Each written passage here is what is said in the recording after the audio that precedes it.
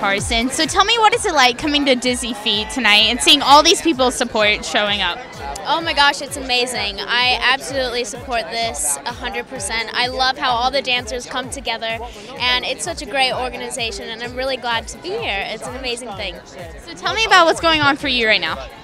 What's going on for me right now? Well, I'm taking a little bit of a break from Dancing with the Stars. It starts up actually August 20th, so I'm trying to relax as much as possible before all the craziness happens. But yeah, things are in the works. I'm starting to go into acting a little bit more and singing a little bit more, so it's good.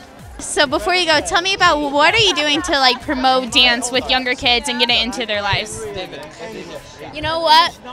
I'm just barely starting to get into that, especially with being partners with Cody Simpson. You know, the younger generation is so important getting involved in dance. And I'm starting to look into, my little cousin's actually autistic, and she absolutely loves the show. She watches it every single Monday night, and when she watches it, she just wants to get up and dance.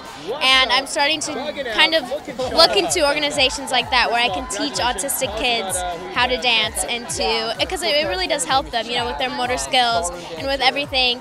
And I'm barely starting to look into that, so we'll see how that goes. But look for that. I'm really excited about that one. It's really exciting. Yeah. Thank you so much for your time. Have a good night.